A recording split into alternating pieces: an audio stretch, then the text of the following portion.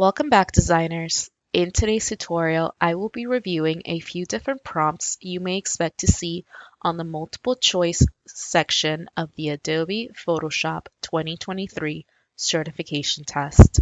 If you're interested in any of the Photoshop practice files that I created and step-by-step video tutorials, please check out the video description, which is going to take you to my Teachers Pay Teachers store, where you have access to a full study guide and several other study guides to help you ace the Adobe Photoshop certification test. Without further ado, let's take a look at a few of these prompts. One question specifically asks you to define copyright. There's really nothing that I can demonstrate to show copyright, except giving you the definition off Webster. Copyright is defined as the exclusive legal right to reproduce, publish, sell, or distribute any kind of literary, musical, or artistic work. Intellectual property is the term that's used to refer to any literary, musical, or artistic work. You're going to be asked to define several different image categories, including the process of resampling an image, the difference between a raster and a vector file, and how a raster and a bitmap are related. So let me show you a few different things that you're going to need to know. Here on Photoshop, you can see that I have a raster file open. A raster file means that it's basically made out of pixels. So if I zoom in on any one given petal in this flower, you can see all of the little dots of color that make up that individual petal are called pixels.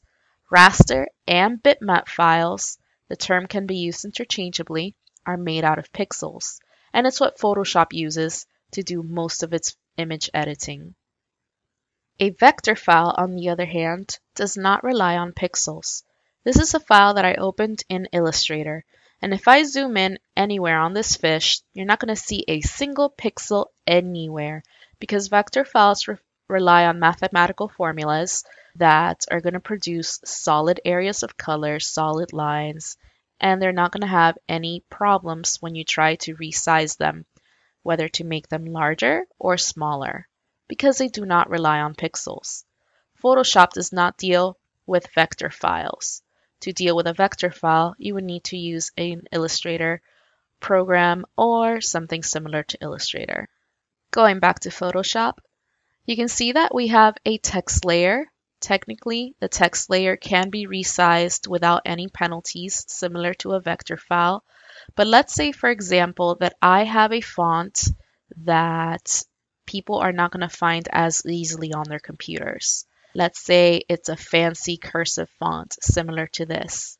So if I'm going to go and share this file, what I might want to consider doing before I share it is to rasterize this text layer so that people are still able to see what I intended, this fancy cursive style font, but they're not going to be prompted to change the font. So what I can do is I can right click on the actual type layer and I can select rasterize type. And in rasterizing this type, I'm basically converting it from a vector to bitmap or raster file. So I'm no longer able to edit the actual properties of the text, but I'm still able to see it exactly as I intended. You might also be asked to resample an image. Resample an image basically means that you are changing the number of pixels in the image. To know how many pixels I have in this image, I can go to the image menu at the top of my workspace. I can select image size, and I can see that right now this image is 1,366 pixels by 768 pixels wide. Under Fit To, I can select different options for how I might want to go and resize or resample this image. So if I want to make it smaller, I can select, for example, 960 by 640 pixels, click OK, and you guys are going to see that I basically just resampled or made the pixel amount of the image smaller. So when you're asked to identify these different categories, resampling versus vectorizing, rasterizing, and so forth, keep in mind what I just demonstrated. Resampling means you're changing the amount of pixels. A vector is a file that does not deal with pixels. Rasterizing means that you're going to convert a vector file into a pixel-based image. And bitmap is just another way of saying that the image has pixels. You're also going to be asked to define several different terms related to typography. You're going to be asked to define the process of adjusting the leading or the line spacing in between multiple lines of text. You're going to be asked to define the process of kerning a text layer, tracking text layer, and adjusting the baseline of a text layer. So let's take a look at what each of these categories mean. We're going to take a look at the process of adjusting the baseline on a text layer. You can see that I wrap this text around the ellipse, and the text is basically overlapping the ellipse, which looks sloppy. If we look at the descender, or basically the tail end of the G, it's completely overlapping the ellipse, and I want to avoid that. So what I can do is, using my type tool, I can highlight the text, open up my character panel, and adjust the baseline. The baseline is basically the line where all the characters sit. Right now the baseline is set to 0 points, but if I type in 20 points and hit enter, for example, you can see how I'm adjusting the space considerably so that now the text is no longer touching the ellipse at all. You can make the ellipse space between the text tighter by adjusting the baseline. You can also kind of eyeball it by dragging over the baseline and making the space a little bit wider. For the moment, I'm going to leave it at 20 points. In this artboard, you can see that I have a multi-line text layer. So what I want to do is actually adjust the space in between these lines of text. This is called the leading. It's spelled the way that you would spell leading, with L-E-A-D, but in typography, that word is pronounced leading. So once again, using my type tool, I'm going to go and highlight the text, and the leading is found right over here in my character panel. It's set to auto right now, which means that the space is fairly uniform, but I can go and click on the drop-down menu and add a lot of space, setting it to 72 points, for example. Oh, in that case, actually, it's going to tighten it because it's set to 100 points. So if I set it to 300 points, you can see how I added significantly more space in between the lines of text so that there's like a big old gap right there.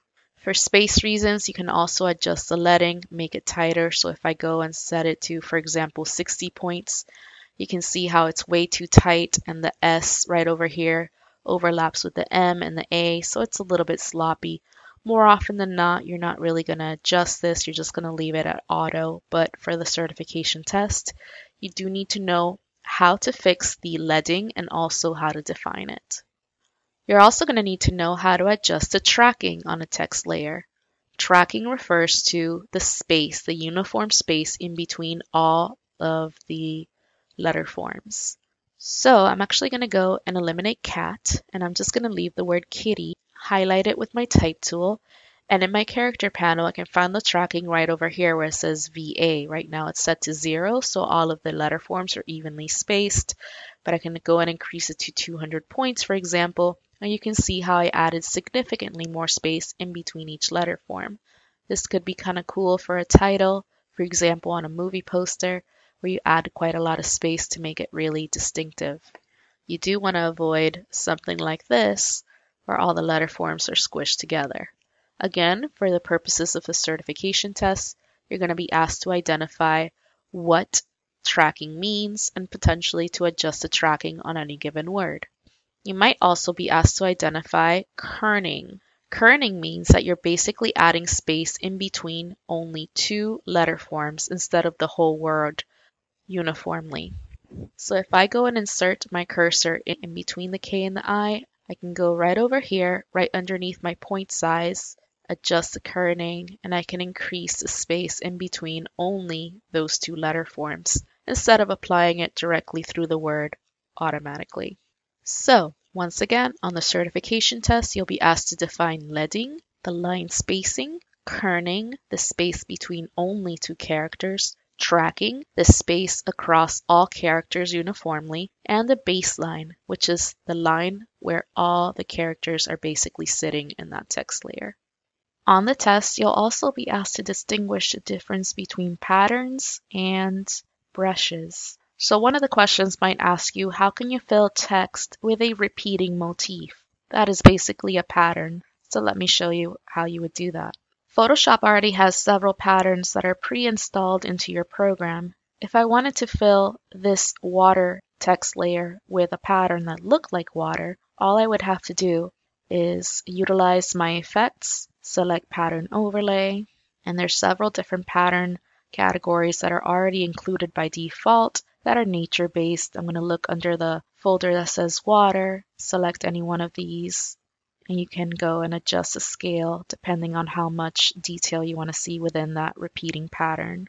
So when it's asking you how can you fill a text layer or any other kind of layer with a repeating motif, it's basically referring to how you would use patterns within Photoshop. You're definitely going to get a question on the Adobe certification test that's going to ask you where you can locate vector shapes on Photoshop. Vector shapes can include custom shapes that look like animals, boats, trees, flowers, and so forth, in addition to basic geometric shapes like circles, rectangles, and so forth. So if it's asking you how to locate a particular vector shape, here's how you can find it.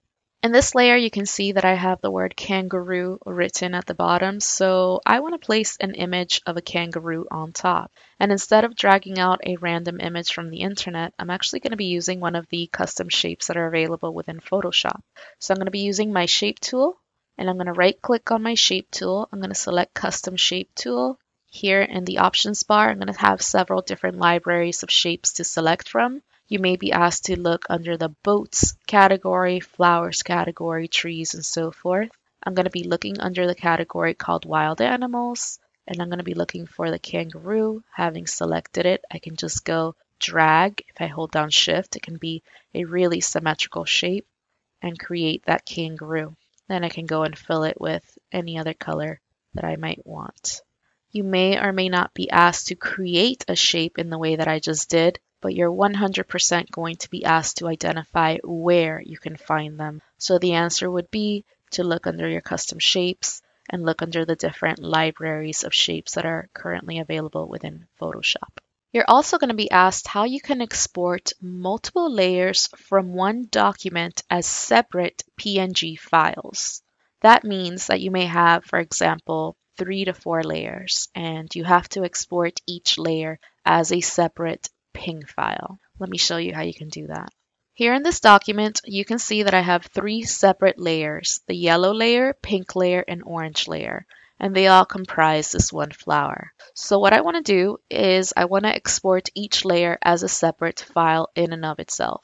To do so, I can go to the File menu at the top of my workspace. I can select Export and the option that says Layers to Files. For the moment, I'm just going to go and select my desktop as the destination, and I'm going to call this file Practice. Then underneath it, you're going to select whatever file type you prefer. So if the test is asking you to export them as JPEGs, you would select JPEGs. I do recall them specifically mentioning PNG files. You're going to select Run, and Photoshop is going to start blinking as a way to process the data in each of these layers. When you get this message, you're able to preview the files and see that they were exported correctly. So if I flip through each and every one of these files, I can see that each layer that comprised the big flower was properly exported as a PNG file. The black behind the color is basically the transparency in the image. So once again, the process is to go to File, Export, Layers to Files, and make sure you're selecting the proper file type. There's 100% a question that's going to ask you to identify the different styles that you can use to create a gradient. There's about 4 different styles that you're going to be asked to identify on the test, but I'm going to show you 5 of them today on Photoshop. For the first gradient, I'm going to show you how to create a linear gradient style. We're going to be using the gradient tool. In the options bar, after selecting the gradient tool, you can select different color combinations to use for your gradient. I'm just going to leave it at this very pretty pink and teal. And right next to the color combination options, you have several different linear, radial, angle, reflected, and diamond styles to choose from. So I'm going to select the very first one, which is linear.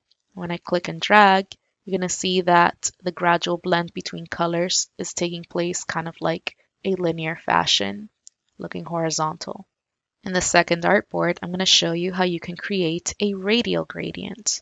One more time, I'm selecting my gradient tool. I'm going to select the second style, which is a radial gradient. And if you click from the center and work your way outwards, you can see how the gradient color spreads out, kind of like a flower or a seashell, where it radiates from the center and outwards. The third style is called an angle or angular gradient. It's actually my least favorite, but you can click and drag and you can see a more harsh division of colors.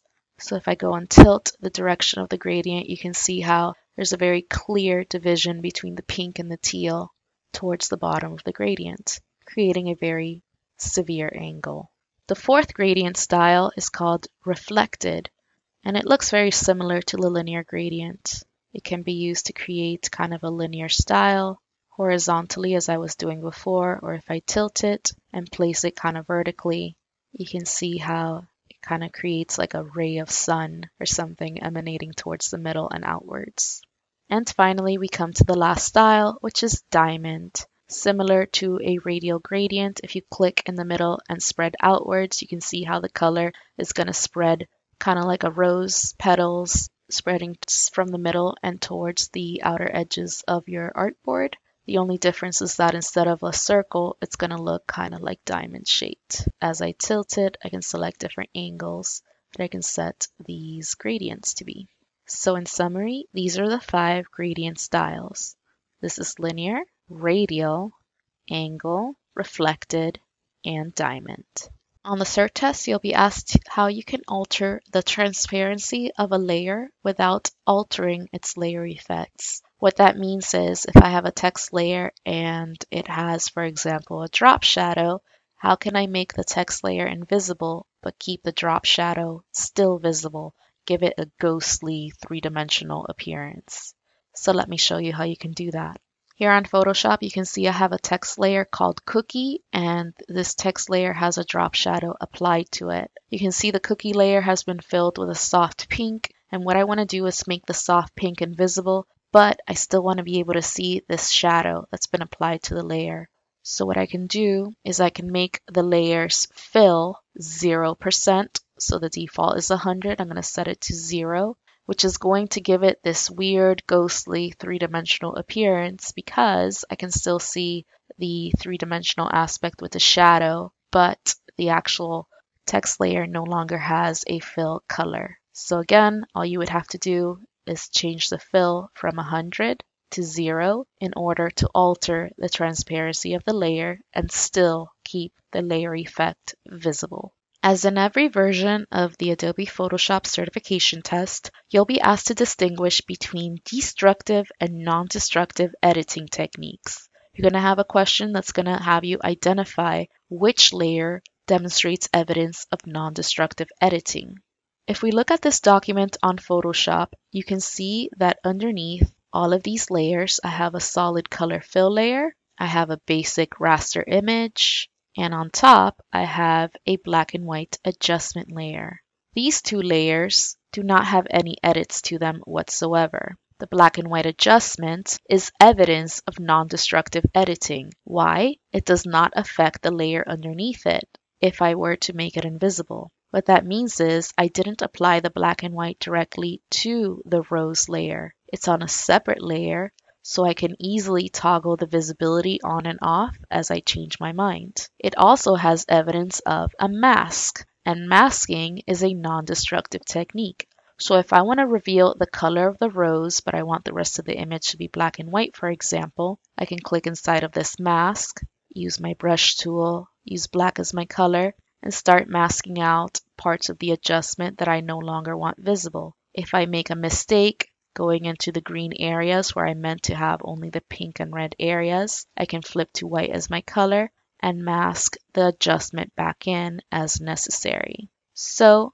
both the black and white adjustment layer and the mask that comes automatically with the black and white adjustment layer is evidence of non-destructive editing because it does not apply edits directly to the original image layer, and you can easily correct your mistakes throughout the editing process. Lastly, you can expect to see some questions having to do with project management. You may be asked to define a target audience, the purpose of a project, and the purpose of deadlines. The target audience is basically the people who are meant to see your design, and the target audience is going to include demographic information such as the age range of your audience, gender, economic levels, education levels, and so forth. The project's purpose is a very clear goal about what the project is meant to achieve. Whether, for example, it's a public service announcement that is meant to inform teens about the dangers of vaping, or it's meant to be a flyer advertising a concert that's going to be taking place this weekend. That is the purpose of the project. And deadlines, that should be fairly clear. When is the project due? When do you need to have it in to your client? So I hope this information has been helpful to you in reviewing several of the multiple choice prompts you may expect to see on the Adobe Photoshop certification test for the 2023 edition. If you're interested in any of the sample files or in any of the video tutorials that were made specifically for this resource, please check out the video description below, which is going to take you to my Teachers Pay Teachers store, and you can go and purchase a study guide there, in addition to several other study guides to help you ace the Adobe certification test. Thank you for watching. Stay tuned for further videos to help you in your certification endeavors. For the moment, peace out, my friends.